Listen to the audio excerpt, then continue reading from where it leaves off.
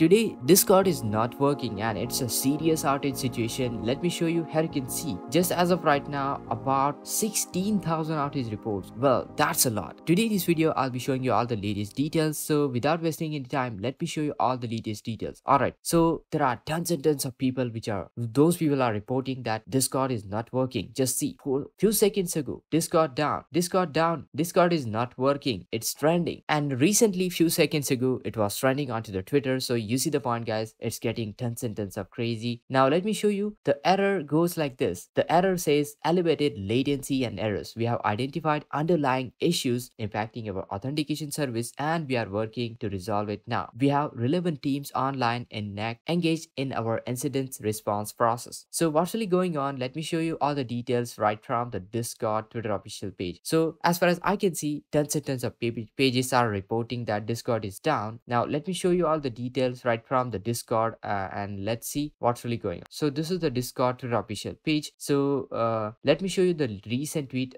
just 1 hours ago. This is the reflection.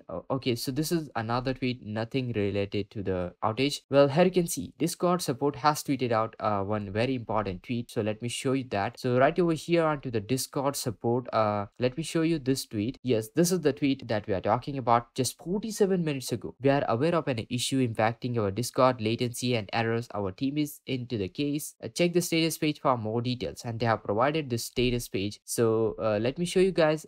Definitely they are working on to the fix, and here is the thing: elevated latency and errors. This is the page that they have given, and this is the latest updates regarding this one. So you see the point, guys. As of right now, as for their status, recently it's got tons and tons of outage. API has got tons of outage reports, but as of right now, as far as they are saying, it's all operational, but I don't see it, guys. Still many people are reporting, but let me read out all the latest details so you can get the idea. So first they have identified the issue, then they have identified the underlying cause, and as of right now they are monitoring the thing. The cluster is healthy and now they are seeing a major recovery of the users, but it will take around 5 to 10 minutes for our users to come back online. So here is the thing, guys, this is the latest update. It will take few minutes to get online, up and running. Make sure to hit that like, share this video, subscribe, and this is Kedar from How to Guys. See you next video.